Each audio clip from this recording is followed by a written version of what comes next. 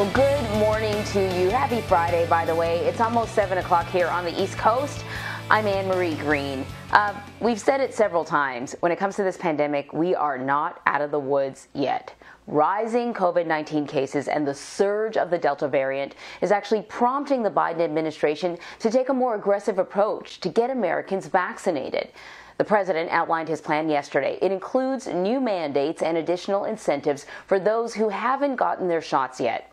So Laura Podesta is following all the details for us from New York. Laura, Mr. Biden says that we're now experiencing what he calls a pandemic of the unvaccinated. Yes, good morning, Anne-Marie. The president is now urging state and local governments to give $100 to every person who gets vaccinated moving forward. There's also updated testing guidance to tell you about for vaccinated Americans. Even if you've gotten your shot, if you're experiencing COVID symptoms, the CDC now recommends wearing a mask indoors for 14 days or until receiving a negative test result. The federal government is rolling out new strategies to get more people vaccinated against COVID-19. It's an American blessing that we have vaccines for each and every American. And it's a shame. It's just such a shame to squander that blessing. President Biden unveiled a new rule requiring federal workers and contractors to get their shots or face regular testing and other restrictions. The Pentagon announced a similar mandate for members of the military. The president also urged local governments to offer $100 to vaccine holdouts. I know the paying people to get vaccinated might sound unfair to folks who've gotten vaccinated already. But here's the deal.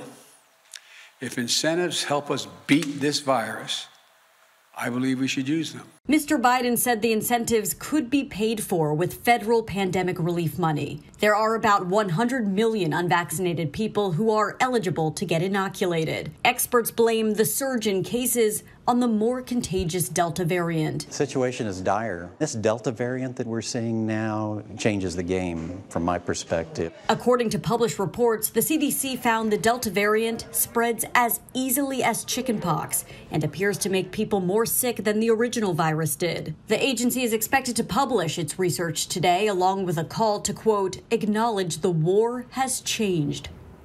CDC Director Rochelle Walensky hinted the research to be published today will show that the amount of coronavirus in an infected person's nasal passages is considerably high, even if they're vaccinated. So, Anne-Marie, breakthrough infections may be more concerning than we thought.